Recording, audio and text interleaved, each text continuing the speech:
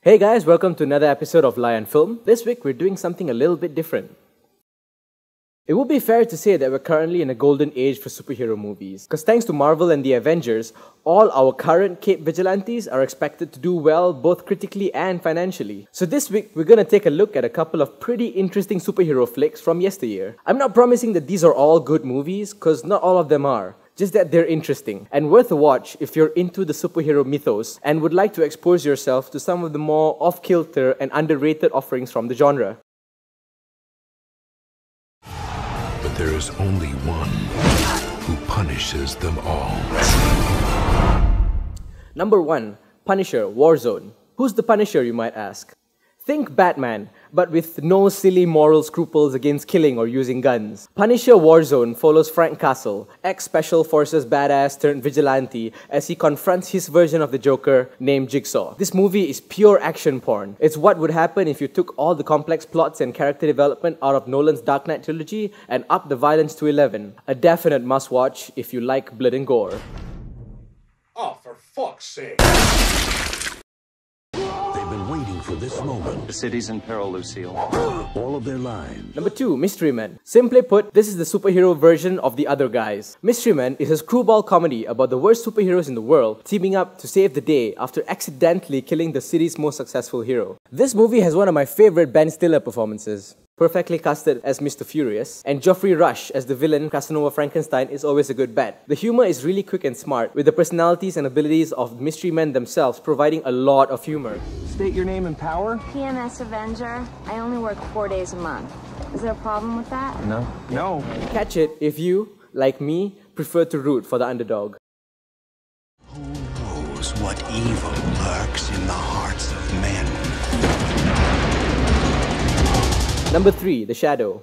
The granddaddy of all anti-heroes in movies. The Shadow started as a serialized radio show back in the 1930s based on pulp novels of the same name. This 1994 adaptation with Alec Baldwin is a real must-watch if you enjoy mysterious mass vigilantes. Say nothing of the parts of Batman's character that were lifted wholemeal from The Shadow. For example, the billionaire playboy alter ego, the usage of theatricality and fear, the Far Eastern martial arts training. Baldwin is both charming and intimidating as the titular character. Watch it for the art design and atmosphere alone. This movie epitomizes the sleek, opulent days of America in the 20s and 30s like no other I've ever seen.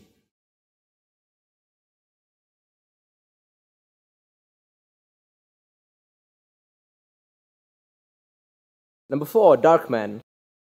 Most people might credit Taken as Liam Neeson's first stab at becoming an action star, but only if you discount this little gem. Darkman follows Peyton Westlake, a scientist who develops super strength and loses all his pain receptors after the villain of the movie attempts to burn him to death. Peyton, who was also developing a formula for artificial skin, coincidentally, as Darkman schemes to enact revenge, using his newfound strength and artificial skin disguises. Did you know that this was Sam Raimi's breakout movie? Unable to secure the rights to either Shadow or the Batman, Raimi decided to create his own superhero and struck a deal with Universal Studio to make his first Hollywood movie. This is a dark, quiet movie, and Liam Neeson brings an angry, vengeful presence to the main character. A must-watch if you enjoy morally complex superheroes.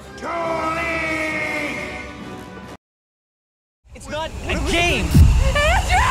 Stop this right now!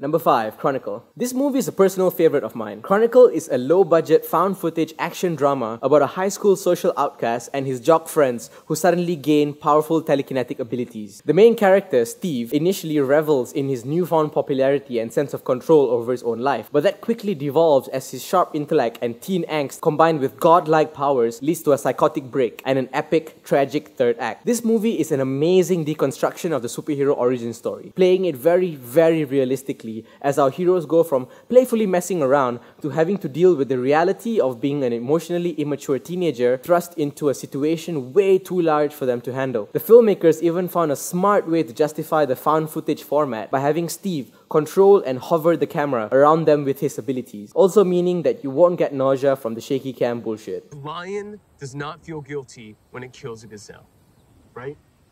You do not feel guilty when you squash a fly. And I think that means something. Alright, thank you guys for joining us for this very special episode of Layan Film. If you like what we've done so far, let us know. And stay tuned for the next one of these, where we talk about monster movies you might not have seen.